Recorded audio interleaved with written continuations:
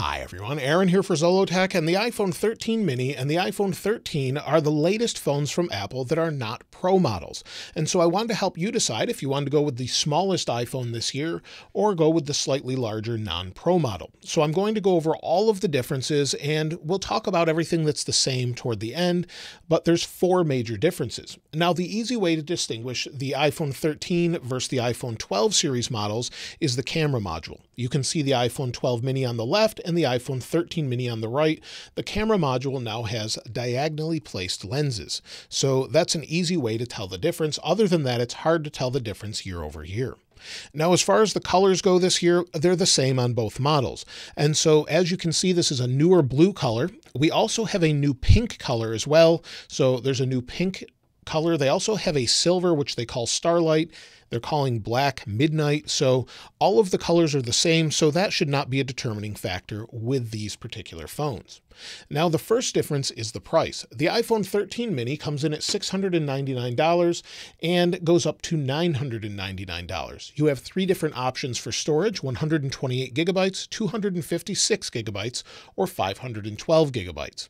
With the iPhone 13, you have the exact same storage options, but you add $100 for the overall price. So it starts at $799 and goes up to $1,099. Now, if you want to get them unlocked on both of them, you'll have to pay an additional $30, as that's what Apple charges on the non-Pro models for an unlocked iPhone. If you get them through your carrier, they'll be the prices I stated before, and those prices are for the United States. Now, the next thing that's different is the size. Obviously, the iPhone 13 mini is smaller. It's similar to that of an iPhone 5 series phone, and a lot of people like the smaller size. That means everything on it is smaller, from the overall feel to it to the weight, where the iPhone 13 mini is 4.97 ounces or 141 grams. The iPhone 13 is 6.14 ounces or 174 grams. So you have a larger display and overall body of the phone on the 13. In fact, the 13 and the 13 Pro are the exact same size, but these phones are made out of aluminum and have ceramic shield on the front. Now, obviously, the displays are a little bit different as well. On the iPhone 13 mini, it has a 5.4-inch display, the same size as last year. It has a 2340 by 1080 pixel resolution at 476 pixels per inch. It's the highest pixel density of any iPhone out there right now. When it comes to the iPhone 13, it's 6.1 inches measured diagonally, like the 13 mini, but it's 2532 by 1170 with 460 pixels per inch. So like I said, the 13 mini has a slightly higher pixel density. Now, with the smaller size of the 13 mini comes a slightly smaller battery.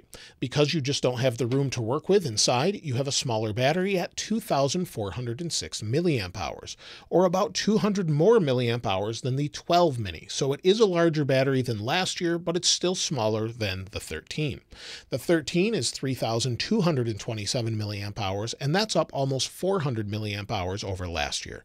So they've increased the overall battery size because they've reduced the chipset size inside, and they've actually made it much faster, but they both have the same chip inside with the same amount of RAM, the A15 Bionic with 4 gigabytes of RAM. Now, with the iPhone 13 mini having a smaller battery, the battery life is pretty significantly different between both of these phones.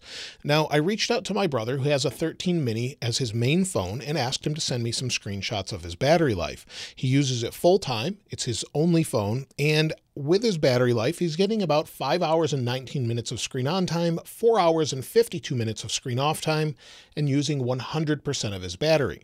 I asked him for another day, and he said basically the same thing. It gets him through a day, and you'll see 100% usage with 5 hours and 39 minutes of screen on time, 2 hours and 52 minutes of screen off time. It's charged at night and then taken off of the charger in the morning, so expect about 5.5 hours of screen on time with regular use. It's better than last year's 12 mini, but it's still not as good as the 13. Now, again, I reached out to someone that uses a 13 full time, and his name is Rio on the Discord server that I have, and that's linked in the description. And again, you can see here's his screen on time: 5 hours and 39 minutes of screen on time, 7 minutes of screen off time, but at this point using about 60% of the battery life.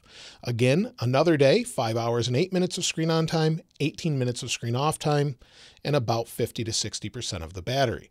So you can expect much better battery life on the 13 versus the 13 mini. Expect maybe 2 to 3 hours depending on how you're using it, maybe even double. It just depends how often you're using different apps.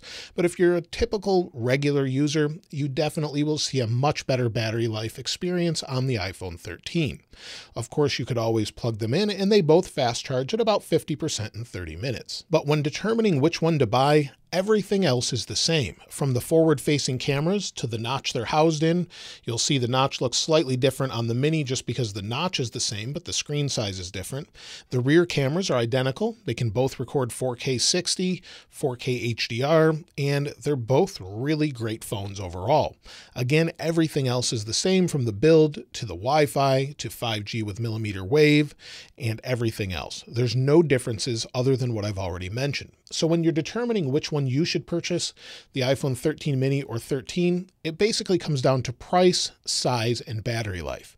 And that would be the determining factors for you. Or maybe the deal you can get from your carrier, as a lot of them have deals where you can get one free. So I know the 13 mini is quite popular and it's rumored that it's going away next year, but it depends probably how well it sells this year. So again, the 13 mini and 13 are both great, same processors and everything else, same RAM, the A15 Bionic with 4 gigs of RAM. No other considerations really need to be made between both of them.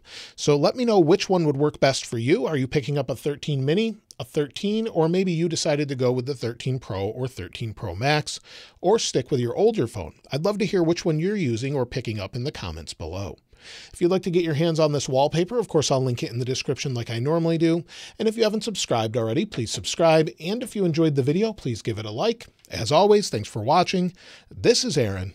I'll see you next time.